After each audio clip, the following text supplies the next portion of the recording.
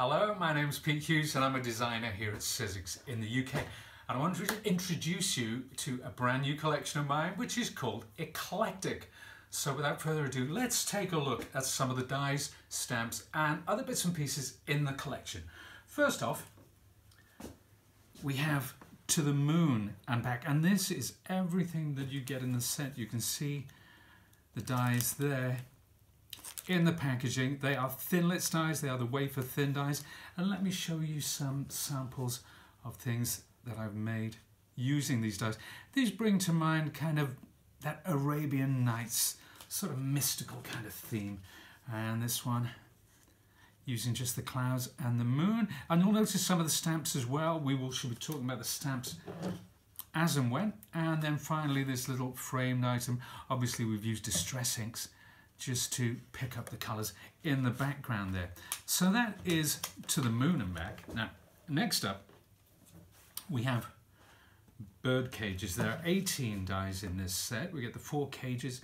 We get this wonderful hanging motif, all of the different birds, and so on and so forth. This is how the dies come to you. In there, again, the wafer thin dies. And some of the examples we have here. There's a nice simple one, just using black card with a lovely ink background. This time we brought in some florals, which we shall be seeing in our next set, as we will this lovely Ikebana planter with the bird cages coming down the side there. And then finally, I've used some lovely, well, it looks like metallic cardstock, but it's not. It's actually embossing powder. And that is part of the range, and we'll take a look at that in a second. Now, from that, let's get something really simple. Now, the birds come from this set, the branches come from our next set, but I just want to show you, it doesn't have to be super complicated. It can be just a simple silhouette sometimes. And of course, the stamps are part of the collection as well. Now, we mentioned those lovely Ikebana planters, and this is our next set. So there are 16 dies in the range. This is how they are packaged, and you can see we have all the branches, we have the flowers, and we have these lovely pots. Let me show you some of the things that I've made with these. First of all, there's a couple of the little planters, and secondly, just a very simple motif with that lovely circle masking out the white there. Then next up, we've used the distress oxides just to get this faded background with a slight shadow. And finally, one more. So you can really mix up the colors, the styles, the techniques to suit your own making type. Now, when we say eclectic, this is the reason why, because obviously stylistically these are quite different. And this is Flights of Fantasy. Flights of Fancy, I should say. You get 2 butterflies and 2 birds. And this is how the set comes to you, so you can see the size there. And let's take a look at some of the samples which we've made. You'll notice all the stamps as well. They will be coming up shortly. But again, I've used that embossing powder there, multi layers of embossing powder to pick it up, and it really looks like almost like stained glass leading, that one. Then next up, another butterfly. This was simply cut from black card, and we used clear embossing powder over the top. And then something a bit more colour. Again, clear embossing powder. So what I did, I inked the card, die cut the butterfly, clear embossing powder over the top to get that lovely glazed effect. The flowers, you will notice, are from the Ikebana set. And then we have 2 featuring the birds, and the stamps in the background are from the stamp collection. And again, we've used the embossing powder to get that lovely kind of leaded theme running through that one. Now, next up, we have mixed media motifs. As you can see, there are 10 dies in total. This is the set. This is how it will come to you. You see all the dies in there. And let me just share with you some of the samples I've been making with this. That one is very mixed media, quite monochromatic, using distress oxides to get the colors going on in the background. Then this one, again, blends a couple of our lovely embossing powders, more of those in a second.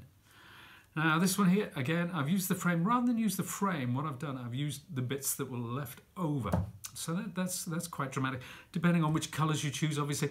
The stamp was actually stamped with clear embossing powder, and then I inked over the top so it acted as a resist. Something nice and simple, again, using the stamps, using the embossing powders to get those lovely sparkles. Another one very simple, again, using the stamps. This one, colourful, punchy, simplicity itself. Then we'll have a look at this frame. And remember the frame. Remember earlier we looked at this one? Well, this is the positive. That is the negative. But there's never any waste. So, one more, again, with that dramatic monochromatic look. Again, the layering of the different dyes for a faux embossed effect. Then we have this, again, using the stamps to good effect. And finally, once more, showing the dramatic effects you can get with the clear embossing powder and the metallics. Now, we've talked a lot about the stamps, so let's just put these to one side for a second. And I'll bring out the stamp set, so we're going to have to come out slightly to get a closer look at this one. There are 4 sets in total.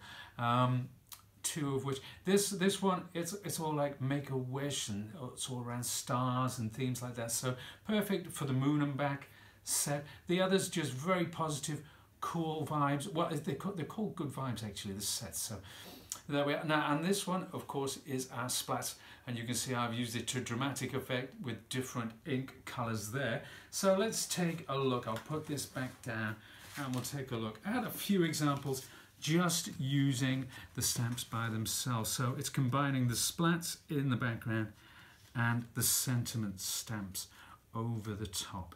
And you can see I've used primarily distress oxides to get these lovely effects as well. So there we are. And finally the coffee stain, which is one of my personal favorites. And finally we've used the same stamp to get that wonderful rainbow effect going on there. Now, another thing I've talked about is the embossing powders, and here they are. 4 different types. We've got the mirror platinum, we've got the gunmetal, the kettle copper, and finally the crystal clear, which, as the name suggests, is a clear embossing powder. But it works beautifully as a resist, as you can see here, and it works well when you combine it with these other powders. You get a very different effect when you mix them up together. So you can get an enameled effect with your die cuts, or they're absolutely perfect with the stamping. So one last thing, and if Andy pans out slightly, so I can show you this. It's probably better this way. This is the cardstock from the Eclectic collection. There are 10 colours and there are 6 of each in the set. And what I wanted with these, I wanted slightly different from the norm. We get the normal greens, we get the normal blues, but I wanted something slightly different. And these fit in perfectly with our Sizzix colour story. So we do have a pack of 20 colours, and these kind of fill the gaps. These are colours that I wanted, that I needed to sort of pad out our colour story. It's gorgeous card. It's kind of a linen pattern there as well on the front, on the back. It's smooth, so you're getting the best of both worlds. Perfect for die cutting, perfect for card making. Now, if you want to know more about this collection, or simply about our other fantastic Sizzix products, then go on to scrapbook.com. Thank you very much for watching. I'll see you again soon.